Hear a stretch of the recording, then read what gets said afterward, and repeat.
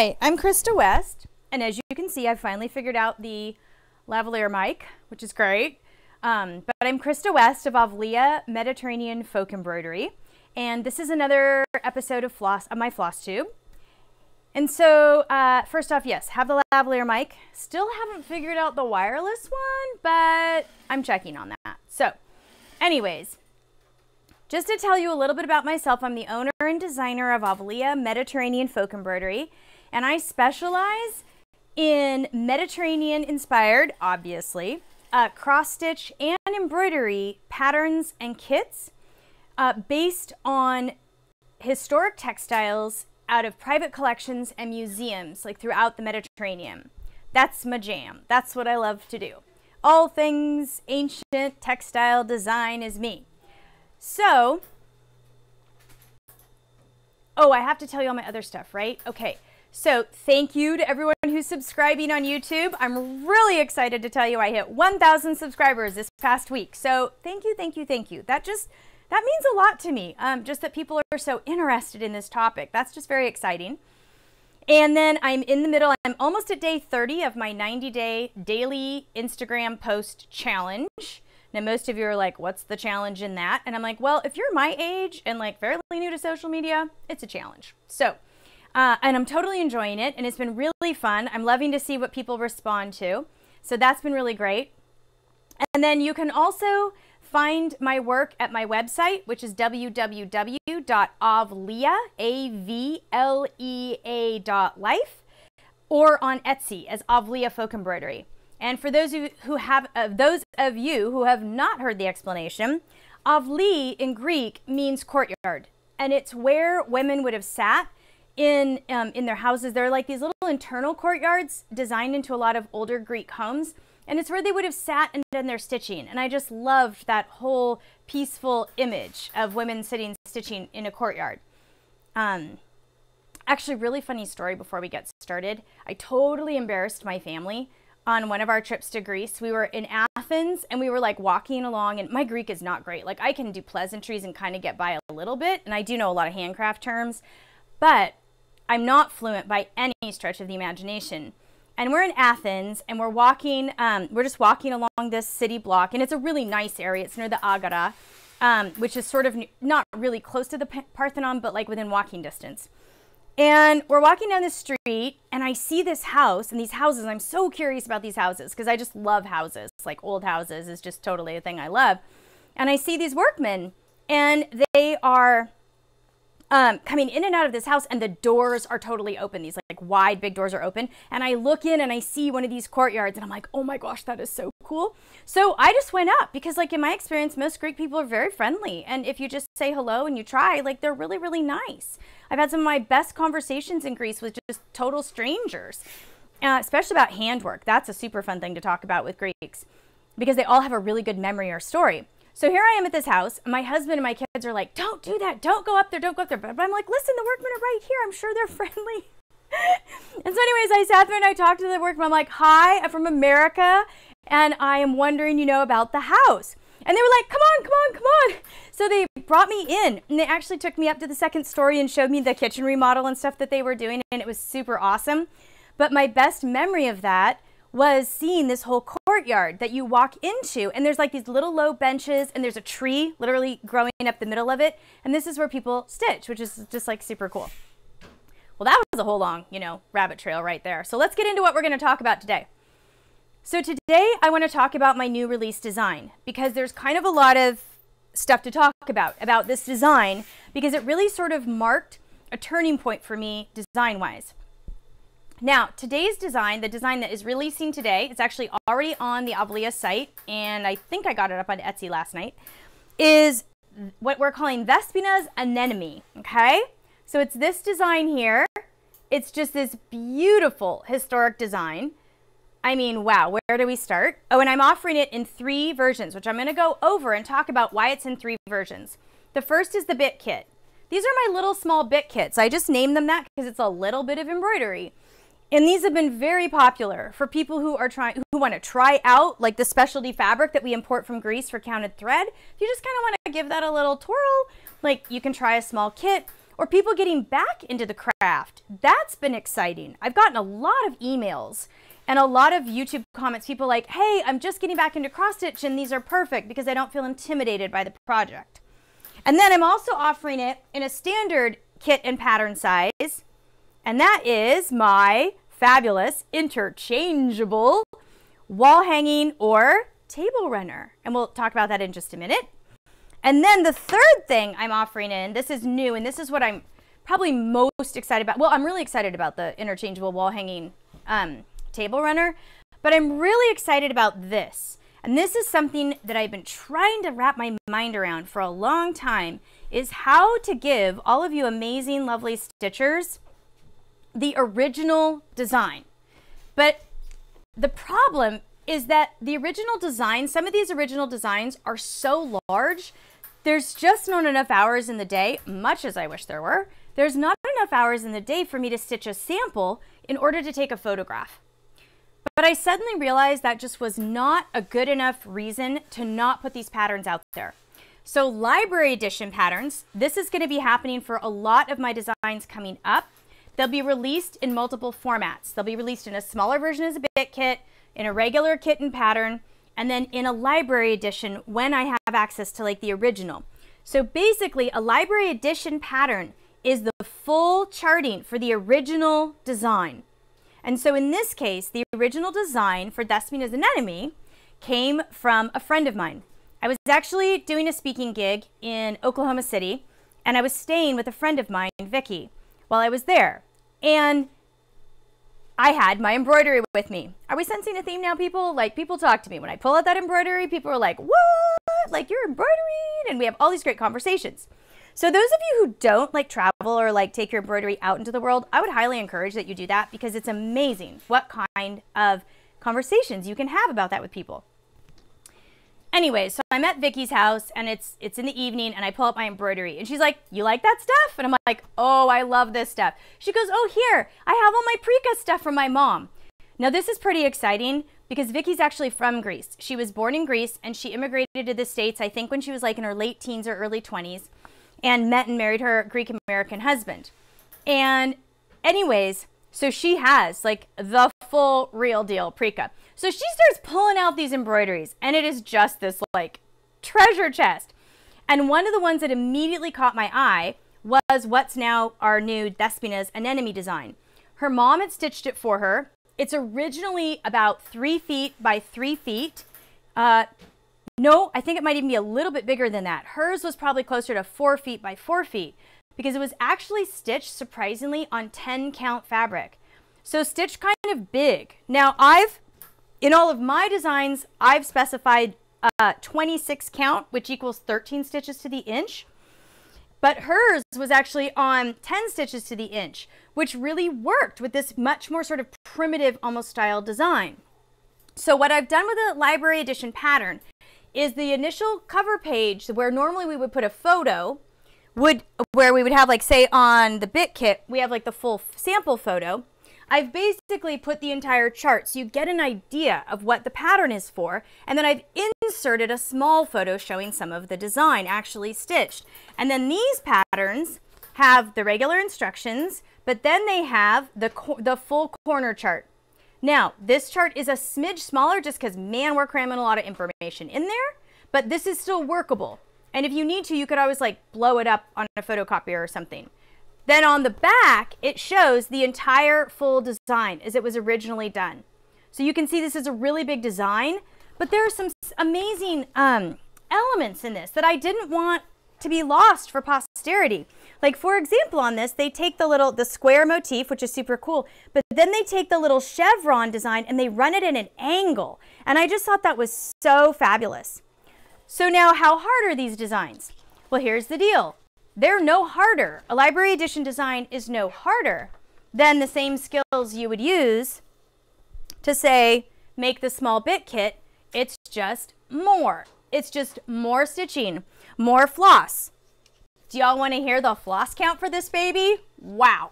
Okay, you need 146 yards of DMC 310 black for the library edition design. You need 36 yards of coral, and it kind of goes on. It's a lot of floss. costs. It's definitely a big stitching commitment, but I think for people who really want to sink their teeth into a big project, this would be awesome. So as I have the opportunity on a lot of my patterns, I will be releasing them in bit kits, standard kits, and whenever I can, I'm going to be releasing a library edition kit. Like, oh, sneak peek. I just got the sample back. I haven't even finished it, but I'm too excited about it, so I'm just going to show it to you anyways. So we just did this. A friend of mine has been stitching this. We just did the sample for this Ukrainian crisscross design, which, oh my word, I'll do a video on that. And where I found this design is really hilarious. You'll have to stay tuned. But like, for example, this is a small bit kit version like this, but it came in a much larger table runner version. So for this, I'll also do a library edition. And that actually comes in 2 colorways. Ooh, look at that. Red, the traditional Ukrainian red, that bright red and black.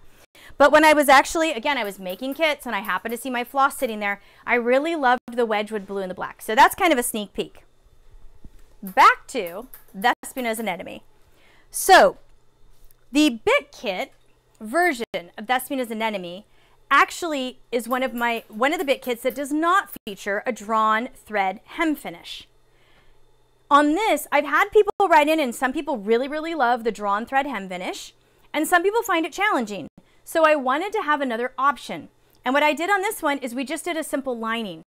So on this, it's lined with Kona cotton. It's the same cotton that I use in the hand embroidery kits, and it works really, really well as a lining fabric for embroideries. So for this is quite simple, does not necessarily require a sewing machine.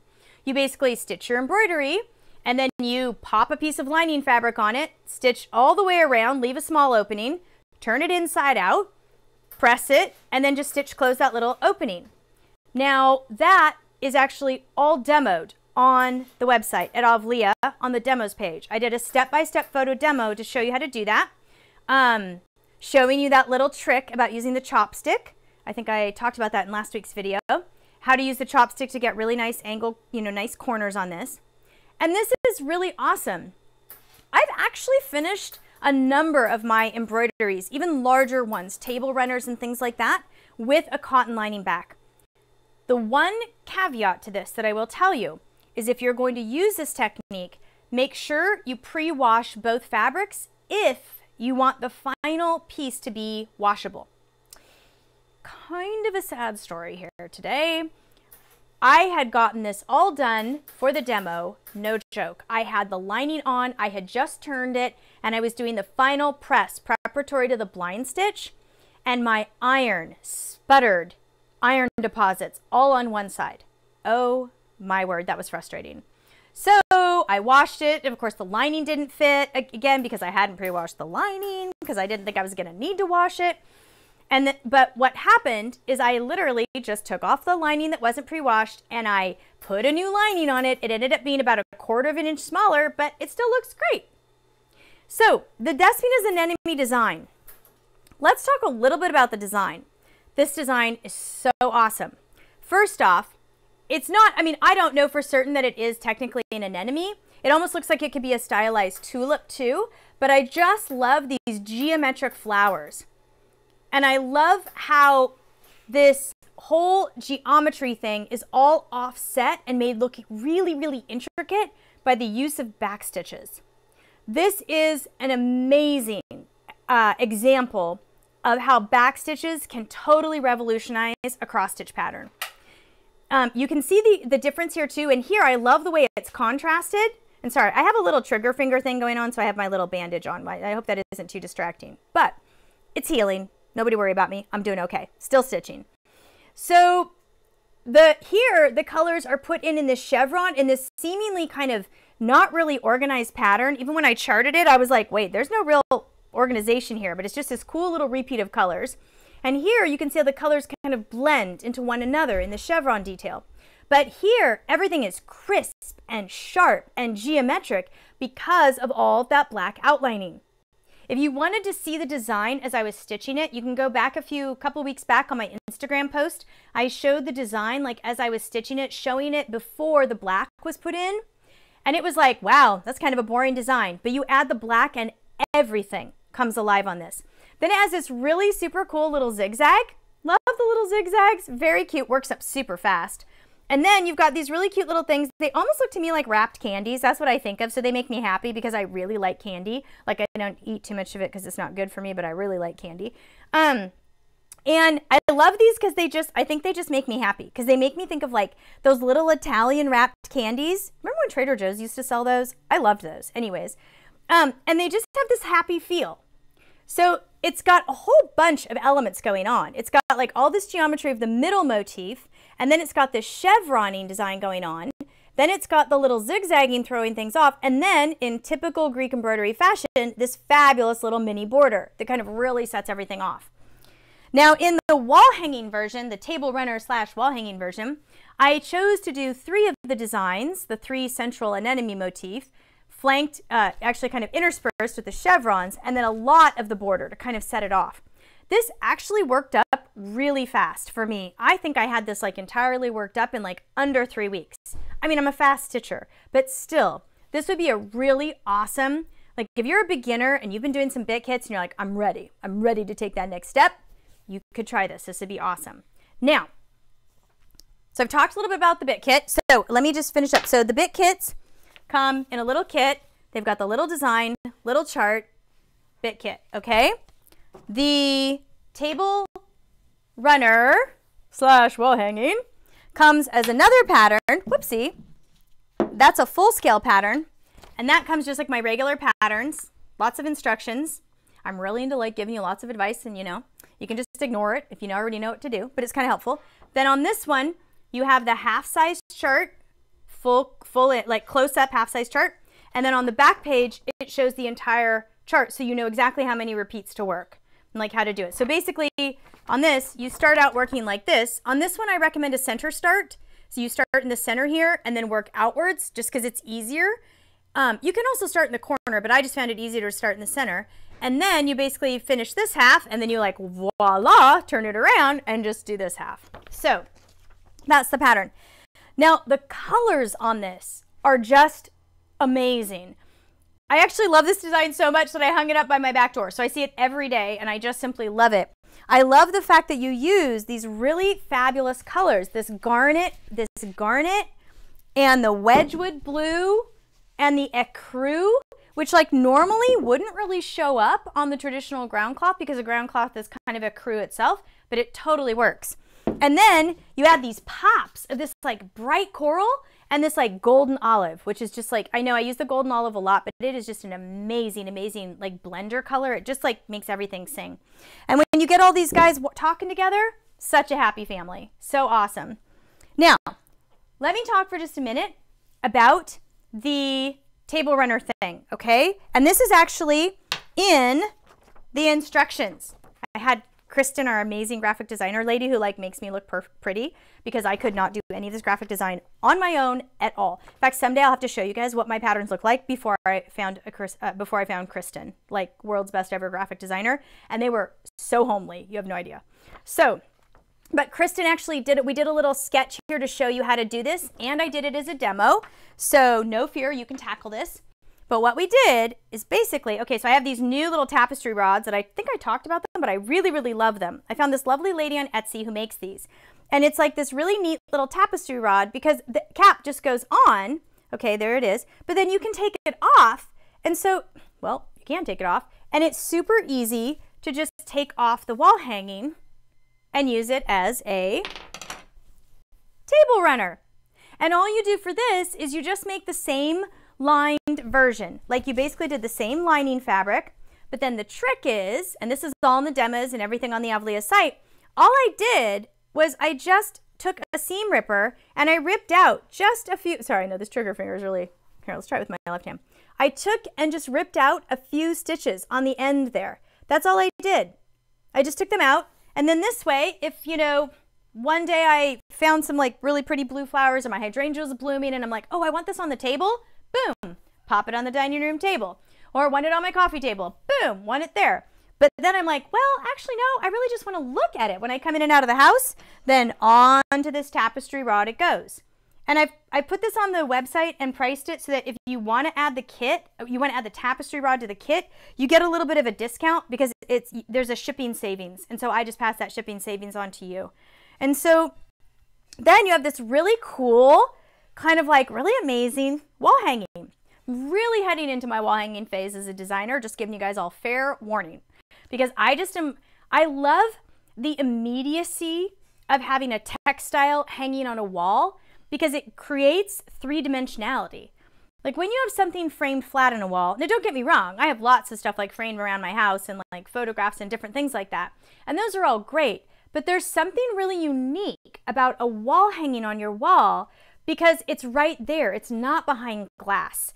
You can see the texture, the light play, the way it kind of sits out just a smidge from the wall creates a sense of depth. I just think wall hangings are a really awesome thing, a really awesome way to use your embroideries in a daily fashion. So, well, that was today's episode on Despina's Anemone. Some upcoming things. Oh, first off, thank you to everybody who is leaving YouTube comments. Those are so helpful to me in choosing what to talk about. I have been involved with textiles, well, really to be clear, since I was about 4 or 5 years old. So I'm looking at 4+ decades of textile involvement. So there's a lot of stuff I can talk about. And I've had several of you give me ideas through the comments. So that's really great. Those of you who have asked about the basket weave design, I am getting that in process as a bit kit. That's going to be coming out soon. Well, yeah, pretty soon. And then the sewing videos. People asked about doing the work bag as a sewing video, and I thought that was an awesome idea. So I will do that. I'm waiting. I need special camera equipment, one of those little clampy things so that I can actually video at my sewing machine without somebody having to hold my camera the whole time. I'm really learning about all this because you just got to bear with me. This is like a very new world for me. Great with a needle and thread, computer, the photography equipment, all that. I'm in my learning phase. Let's just put it that way. And what else? So those comments are very helpful because they're helping me to decide what to talk about. Now, in one of the upcoming episodes, I'm going to also talk about my new multi-size patterns. So in addition to the library edition patterns, I'm doing a new thing called a multi-size pattern. And the first pattern of that will release September 1st, right around there. And it's actually going to be the Athenian compass design. This is like, again, my small sample. But that one will come out again in a multi-size pattern, which I'm really excited about because I don't think anybody's really doing that. So that would be fun. And then upcoming, oh, I'm thinking of a fun one. My oldest daughter is coming into town this week. And so I'm thinking I'm going to sit down and do a little video with my 2 oldest daughters and what it was like to grow up in a sewing business. So I thought that could be kind of fun, kind of a whole new kind of, what's the word I'm looking for? Kind of a new window into what this whole world is like. So I thought I'd talk about that. The work bag demo, talk about more designs. I thought I would do a fun one on color. Like I thought, I mean, we can talk about color, oh my word, for like hundreds of hours we can talk about color. But I thought color and Mediterranean embroideries would be another thing fun to talk about. But if you have something specific that you're interested in hearing me talk about, let me know in the comments and I'll definitely put that into consideration for like upcoming videos. Now, I want to thank you all for being with me today. Oh my gosh, thank you, thank you, thank you. It's just, if I seem excited, people, it's just because this is like a dream come true for me. I love embroidery, and I have just done embroidery in obscurity for years. And so when I get these emails and things, and people are like, these designs are so beautiful, your work is so beautiful. Okay, I just don't know when the honeymoon's going to ever end on that one because it's just so awesome. So I'm really, really grateful for this amazing tribe of stitchers who's like, watching and inspiring me. It's just wonderful. So to remind you where I can be found, you can find my work at www.avlea.life. Okay. You can also just Google Avlea Folk Embroidery. You can find me on Instagram or YouTube at Krista M. West. That's Krista with a K, Krista, M as in Mary, West, like the direction. And then, let's see, Instagram, we're doing the 90-day challenge. I have not yet decided. Oh, I just realized I totally forgot to do some sort of a special for August. There'll be some special. Whatever it is on the Avlea website, I'll also do it on the Etsy site, and then it'll be on the front page, the homepage of the Avlea site. So I've got to put that together. So anyways, glad I reminded myself of that. Thank you again for joining me. Have a really, really great day and happy stitching!